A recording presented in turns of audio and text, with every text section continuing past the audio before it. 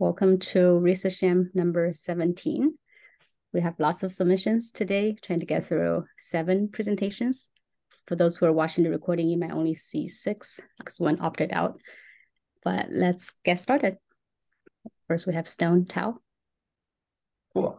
Yeah, my name is Stone. I'm a PhD student at UCSD right now, but I'll skip most of it about me. You can find out online. Today, I kind of want to just put out feelers, I guess, for an idea I've been thinking about recently, along the idea of basically how can we improve existing game benchmarks? Basically, how do we move on from Atari in some sense? And I'll explain basically. So the kind of main premise here is a general goal for a lot of RL problems and kind of just autonomous learning in general is how complex of a problem can we tackle and what is the frontier right now, right? How do we evaluate our frontier? This is a big problem in LLM already, but I think it's already a growing problem within RLO, whether it's robotics or games. And so the big question is, how do we measure the capabilities of your algorithm via someone else's, and how do we know we've done well? And so it seems like many past breakthrough papers that I'll show later often will claim some kind of beyond human performance or emergence capabilities, but I want to make the counterclaim that these claims are very subjective in some sense and hard to reproduce. So as an example, there are kind of 3 very popular there's a very popular AlphaGo paper, but the way they evaluate their beyond human level capabilities is they play the world's best Go player.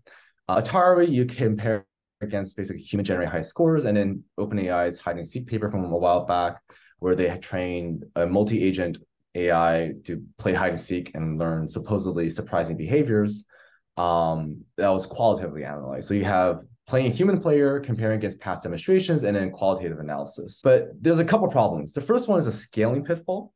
You can ask yourself a number of questions. You'll notice a lot of them don't quite work. You can't play Lee Sedol every day.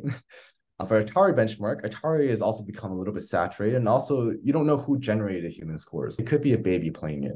So are you really beating humans? We don't know. And I actually don't know how the demonstrations were generated. And then the third one with hide and seek's paper, which I tend to have a little issue with, is whenever people use the words emergent or surprising behavior is never well defined. It's only based on qualitative analysis. You'll notice a lot of times in that old papers, they're a little bit outdated now, but they'll claim a lot of things that look emergent. But is it truly emergent? How do we know that? That's something we want to evaluate at scale in a more reliable way and quantitatively. Another set of pitfalls I think can happen is just evaluation in general. For example, testing on the game of Go is a little bit saturated in the sense of you're kind of optimizing, say, AlphaGo for one game. Now, obviously, there's papers recently that try to use that whole system to play multiple games. But as an example, you don't want to test just on one single game constantly. And then many of these kind of saturated games, when you beat humans, it's sort of meaningless, right? If your algorithm is beating humans on this benchmark all the time already, you've already beaten all the Atari games pretty well. Any additional improvements are basically improvements on sample efficiency. And in my opinion, I think if you're not making significant sample efficiency improvements, any improvements you make are very minimal. And I think this doesn't push, I guess, the edge of RL research as far as you can. And other games like hide and seek, there isn't really any human data to compare against. And so you're only doing qualitative analysis instead of quantitative analysis. So it's kind of a frequent problem I find. You'll see a lot of papers will say, DeepMind had a paper called Human Timescale Adaptation, very cool meta-learning RL paper, but human timescale is very opaque in the sense, one, they don't exactly open source their data, and two, again, it's also a little bit qualitative analysis in terms of what videos they shared with the rest of the research community of saying, this is what a human demonstration looks like. And the second thing is for example, the OpenAI's hide and seek paper, they'll claim there's emergent tool use, but what is emergent? Can we define that quantitatively? And then again, a lot of these kind of existing game benchmarks are starting to lack difficulty. Algorithms are becoming so powerful that I think Atari is, at least in my opinion, has become less interesting to benchmark on. And so this is kind of introduces what I call a scaling problem of complex benchmarks. We have a lot of very interesting environments that people like to test on now, which is Minecraft or NetHack. These are 2 very, very complicated environments that many very complicated multi-agent environments also that have human level data, but they're very hard to scalably evaluate against if the observation is very significant. So how do we address scaling? So one solution is trying to massively crowdsource code. We basically want to run a giant AI competition, program competition where people can submit code of bots. And this has been done successfully in the past. And so these rule-based bots can serve as a proxy for human level performance as opposed to stale data sets or qualitative analysis. And so in the past, I've helped run some competitions. I've done this before. We have had garnered a lot of top submissions by basically designing competitions for humans and AI. When we mean by designing for humans, we're designing competitions that garner a lot of submissions from human-based players, people who aren't using RL. But we also want to design a benchmark that's good for research. So we want to answer different questions that we are interested in, make it difficult, and raise the frontier of RL research we can do. And so combining these together, we can kind of get diversity and quantity in data, whether it's through online simulation with potentially GPU parallelized environments, and also supporting RL and imitation learning at scale, because now we have bots you compare against constantly. These are top best bots submitted by some of the best competitors in the world. And so now you have the human level proxy. Did rush a little bit, but there's a bunch of open problems I'm interested in, which is like, what kind of questions do we want to answer, which we can crowdsource these policies, and what is the best way to kind of work towards building these human and AI kind of centered competitions to push in this direction. So yeah, any questions, thoughts, comments? Awesome, thanks, Dan. I think we have time for one question. Right, maybe no questions. We will have the discussion rooms in Discord afterwards, immediately afterwards. So if you want to chat at more length with Stone about this idea, pop over to room number 1, I think, which has Stone's name. So yeah, thanks for presenting, Stone. Thank you. Next we have Amitreza. Yes. Presenting an idea about U-turn diffusion. Hello, everybody. My name is Hamid Reza. I'm a PhD student in mathematics at the University of Arizona, and I'm going to talk about our recent stuff about diffusion models. First, let's have a very brief introduction about what is a score diffusion model and how it works. In a score diffusion models, we have an input data, and we add noise to this input data, such as this dot image, in very small steps until this image totally disappear and turn into pure noise. And our goal is to reverse this dynamic from pure noise and run it for some times until we arrive to the data distribution. But since it is a stochastic dynamic here, we model the forward process with a stochastic differential equation with a derivative term and diffusion term. We cannot just simply put minus t and reverse the dynamic like the ordinary differential equation.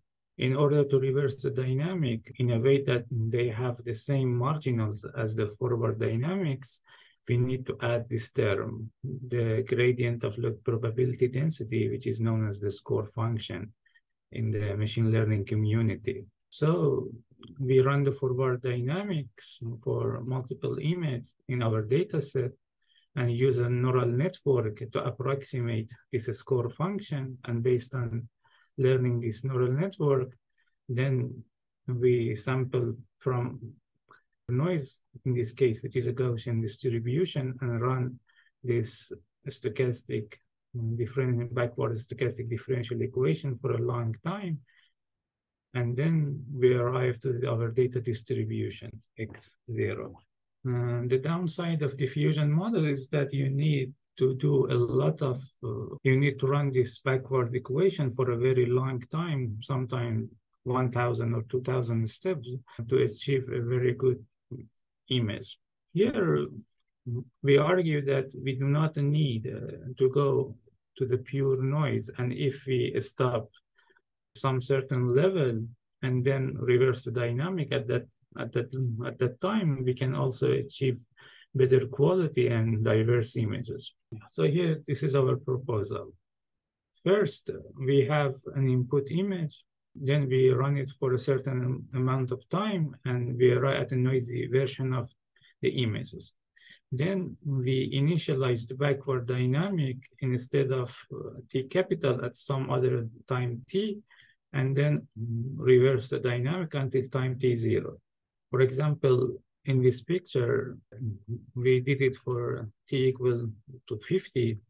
We have a butterfly image. We run the forward dynamic for 50 times, and we arrive at a noisy version of the image.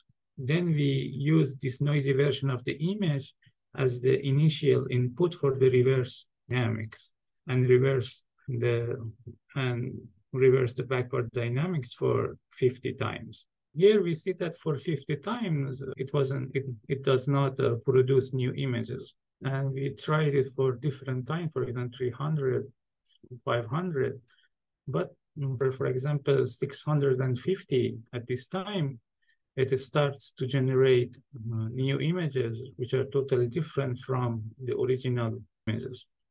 And we see that it saves us a lot of time instead of going to 1,000 steps from pure noise and start from that time. But the question here is that how do we choose the time t for reverting the dynamics? In the paper, we propose multiple test time, but here I just mentioned one of them. Here we introduced the norm of the score function, normalized the input data. And when we plot the norm of score function with the input, with respect to the input data, for example, consider the orange line, after some times it starts to flatten. And when it starts to flatten, it is exactly the time when our backward stochastic dynamics starts to generate new samples. And it is the best time to revert the dynamics. Here we tested for 3 different noising schedules. For example, when we add a noise to the image, we follow protocol. And this protocol here, for example, linear, is based on the linear, sigmoid, or cosine. And in the paper, and we tried the different testing scenarios for these 3 different schedulers. That's all, and thank you for your attention. Thanks, Hamidreza. Anyone have a question? We have time for probably one. Looks like you've done most of the work, and looks like it works was the next step, because this is a platform where you ask or invite collaborators and contribute to this work. I'm happy if somebody has any interest in this stuff. But there is also some other things in the original paper on arXiv. You can see it. Because of lack of time, I did not mention all of them. Look forward to chatting more in the Discord room. Thank you. Next up, we have Agam and Diganta, if you both are here. Yeah, Agam. So yeah, hey everyone, I'm Agam. I'm an undergraduate student at UW-Madison, and yeah, really excited to be here. This is my first time here. So I'm here to talk about our recent work on reprogramming under constraints, which is a joint work with Diganta, who's on the call, Bharat, and Pinyu Chen from the MIT IBM Watson lab. And in this work, we basically study the effect of model and data sparsity on the transfer learning paradigm. And we specifically focus on the aspects of performance as well as calibration. So let me begin with lottery tickets. So lottery tickets are basically sparse subnetworks which are embedded within these larger over-parameterized parent networks. And the good part about them is that they often show similar or better performance compared to the original model, given that they're retrained with the same initial parameterization. And why this is good is that it allows for cheaper inference and training because of the compressed size, and also since you're technically getting rid of this over parameterization to some extent, sparsifying the model, it also acts as an implicit regularizer. So what we are interested in from these lottery tickets was how would these lottery tickets work under the transfer learning paradigm, and how would the calibration of the transfer model look like in terms of the reliability, and also along with the model sparsity constraint that already exists here, how would adding a data sparsity constraint in specific the low data regime few shot adaptation, how would that affect the performance? So let us briefly revisit the various transfer learning paradigms, the popular ones today. So let's say I have a model that was pre-trained on some source data set, and now I'm using it to adapt it to a new task on some target data set. So we are usually familiar with fine-tuning and linear probing. In fine-tuning, you can backpropagate through the entire model's weights to update them and learn a new representation. And in linear probing, you're basically training a linear classifier head on top of this pre-trained model. And recently, a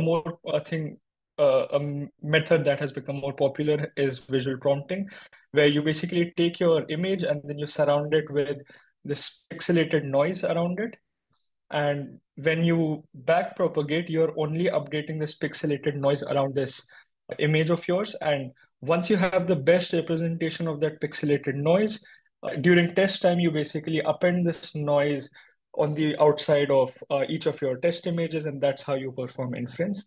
And one natural question is that the source and target dataset labels may not be the same. So how does the output work? So usually the way is to like hard code map the labels of your source dataset and target dataset in order to get the predictions. So this was a recent work in CVPR 2022, which studies how well sparse ImageNet models transfer. And here they focus on linear probing and full fine-tuning. And they basically look at various different pruning methods and the models obtained from them and try to understand how they transfer in this transfer learning paradigms. And what we were interested in from this paper was that, firstly, how would this scale to visual prompting? Second, since they study this effect only at like a dense 90% sparsity and 80% sparsity, we were interested more in like a comprehensive sparsity state analysis. So going all the way from, I think I had it here. So if you see this figure on the right side, it goes all the way from the dense model to 79% remaining weights all the way down up to almost 10% remaining weights. Yeah, and lastly, like I mentioned before, combining this with the data sparsity constraint. So to highlight our key contributions, we explore two axes of sparsities. One is model sparsity, which is lottery tickets, and the second is data sparsity, which is how the few shot adaptation combined with the model sparsity or just the dense model in general would the transfer learning performance specifically for linear probing and visual prompting. We also look at calibration to understand how reliably these models can be transferred. And finally, we'll categorize our study based on different case studies based on what outcome we see. So going over the transfer learning performance, we see two main case studies. The first one is where lottery tickets hurt overall on transferring compared to the dense model. So the plots that you see here on the right side are basically the difference between the dense model performance and the lottery ticket performance. And you see that overall, the dense model almost always is outperforming the lottery tickets. And we also noticed that visual prompting actually hurts the transfer learning performance a bit more compared to linear probing. And the affected data sets in this case were CIFAR 10, Caltech 101, and Oxford PETS. The second case study was where lottery tickets seem to hurt in some cases, but not in all. And you can see like a mixed pattern here. Sometimes the dense one is better, and sometimes the lottery tickets are better. And the data sets that were affected in this way were SVHN, GTSRB, and FLARS 102. There were some other outlier cases, which I'll skip here in the interest of time. But these were the two main patterns that we see. Finally, moving on to the calibration, we noticed three interesting patterns. Hey, One is that we're almost at time. Just yes. Wrap up soon. Thanks. Awesome. Yes. So the expected calibration error of lottery tickets is actually much greater for lottery tickets compared to the dense models. And also we noticed a very drastic increase in the expected calibration error of linear probe transferred models compared to visual prompting. So the key takeaways are despite similar performance of lottery tickets on these upstream tasks, they don't necessarily generalize to the transfer learning regime.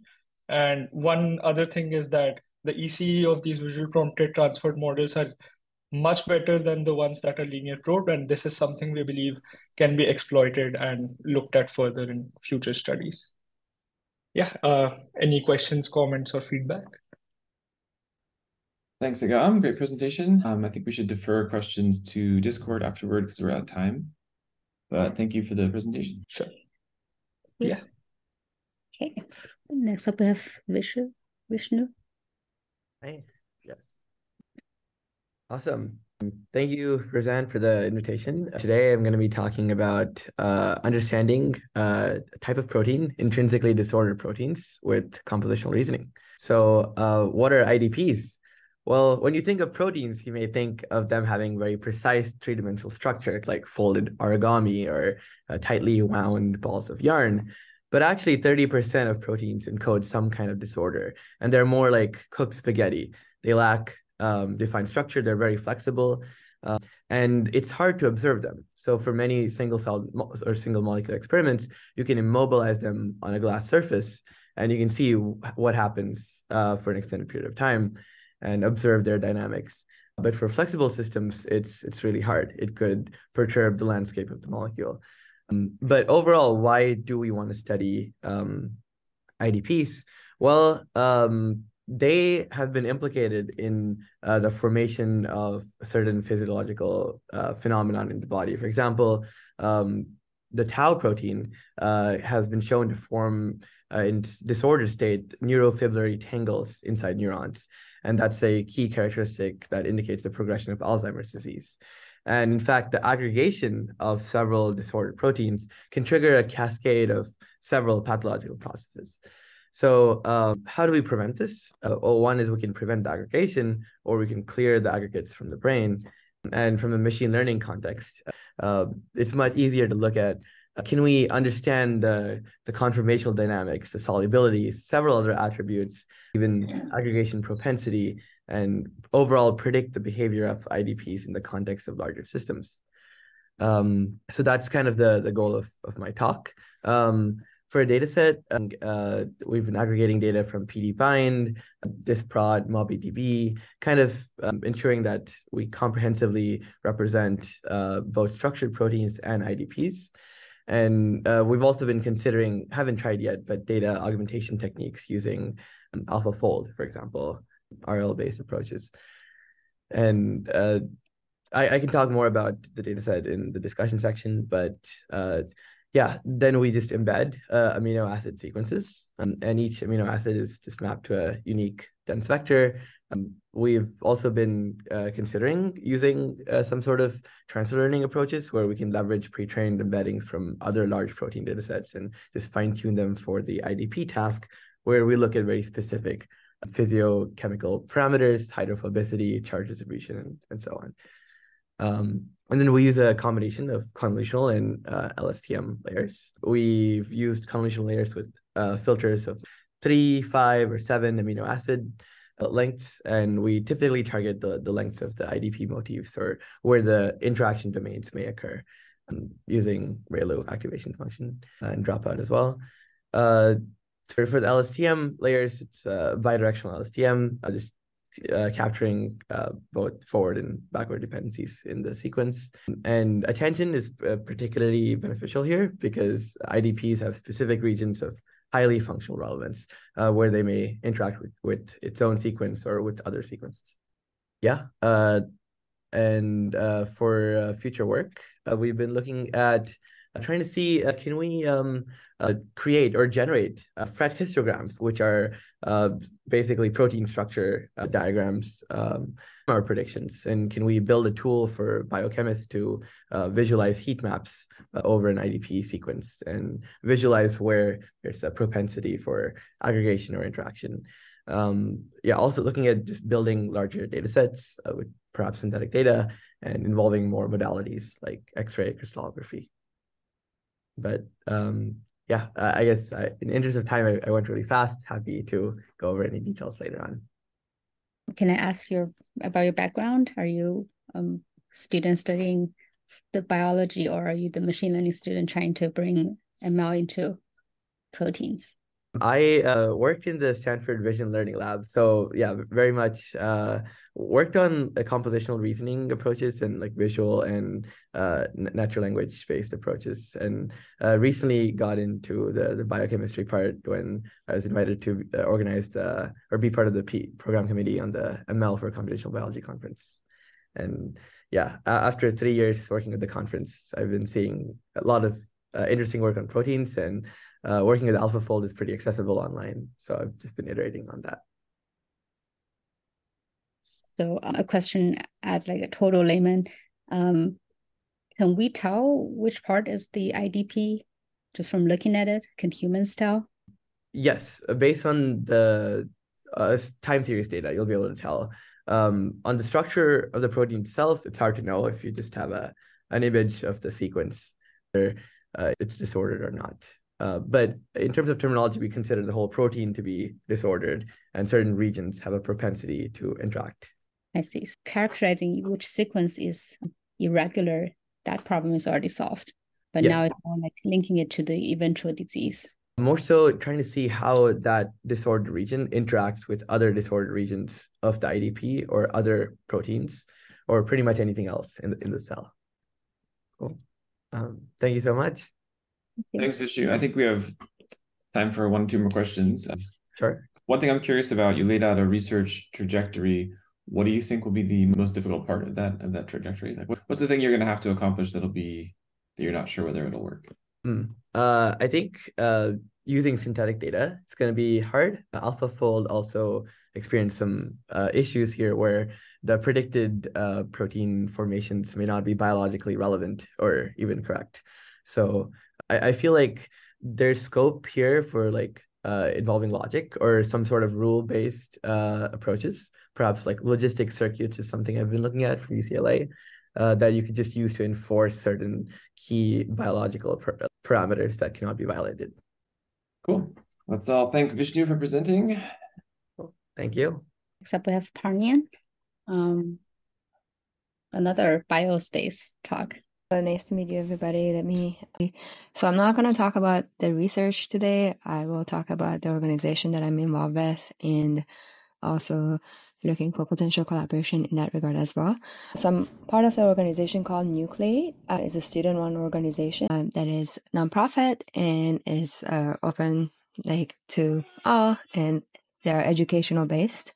Nucleate started in 2019 and at MIT and Harvard as like a part of like a bio club, and they have a program called Activator that helps student-run biotech startup, and they quickly expanded into many different. They have an Activator program as their core, but also they have running series of like workshop, lectures, career development courses, networking events, and also lectures. They Nucleate, as I mentioned, quickly expanded since 2019, and they are involved with over 500 students, and they represent in 28 regions globally and represent over 122 institutions. Last year, I helped building the Nucleate Seattle chapter, and this year I'm more involved in different initiatives within the Nucleate. And just for some ideas here, the companies that went to Nucleate and formed through Nucleate raised over 300 million collectively, and they also created 200 jobs, and also we already had 1 acquisition, and those are list of some of the companies that went through Nucleate program. Those are more kind of like information. Our leadership team member that they're running Nucleate, those are all like from various different country like places, and they're all like highly motivated individuals that are put together and running Nucleate. Some in New York, some in Boston, some in San Diego and Texas, like from all around the world. We also have like a very good industry partners. We're working with like those are our like corporate partners, working with Genentech, Eli Lilly, Millipore Signal. Also, we have philanthropic partners such as like Schmidt Futures, and also VC partners too. So the reason I'm here because I'm trying to organize AI in biotech. Talk to you all about Nucleate now. I want to talk about what I'm trying to do there. I'm planning to organize a workshop series, educate aspiring biotech leaders to learn about the latest state of AI system and tools. And the goal is like, how can they think about like when I was doing machine learning myself 5 years ago, but when I entered into biology, I recognized how the field is like lacking, unless you're working in like a computational biologist directly, a lack of like understanding about AI system and tools, and that is my hope in the workshop series. We are planning to cover 4 topics: generative AI for drug design, AI for protein design, robotic automation, CRO, and data management and regulatory. And we are planning to have different activities. We are having the expert to give a talk about those topics, as well as mentors that students and also startup, they can host one-on-one conversation with them. We also put together a resource page for those topics, so they have a better overview of like understanding what are the state of art, like for example papers, publications, tutorials in that general area. And also we are planning to have a teach them more about how they can integrate those like AI system and tools within their organization.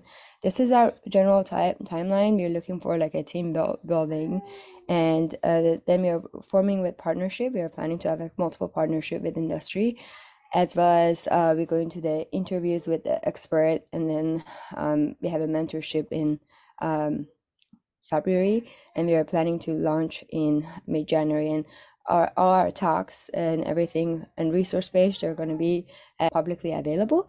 And then we are planning to, in October and November, building the resource page about those topics, essentially. And I'm looking for student volunteers. If you're not a student, that's fine too. And we're also looking for domain experts, as I mentioned to you, in those areas.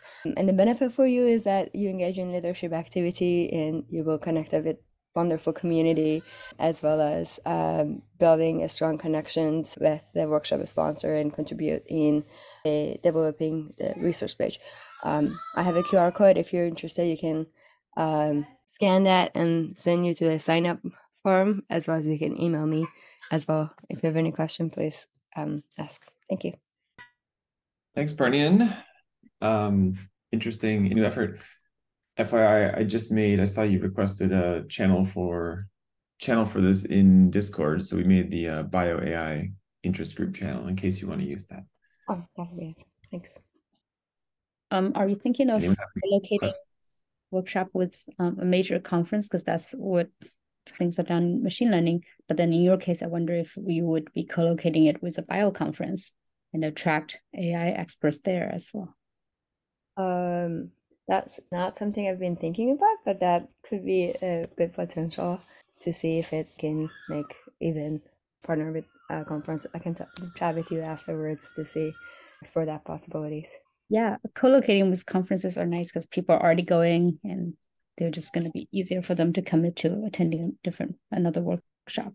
Yeah, if you're doing it with ML conferences, I have experience on how to propose workshops there, but with bio conference, I have less that we can figure out together. Yeah, we're looking ideally for intersections of those two. So I'm sure there are plenty of conferences on ML bio. Well, thank you so much for letting me present here. And if anyone is interested, please reach out. We also have a room for Parnian at Discord. If anyone wants to chat after this. With that, we will stop recording because our last speaker opted out.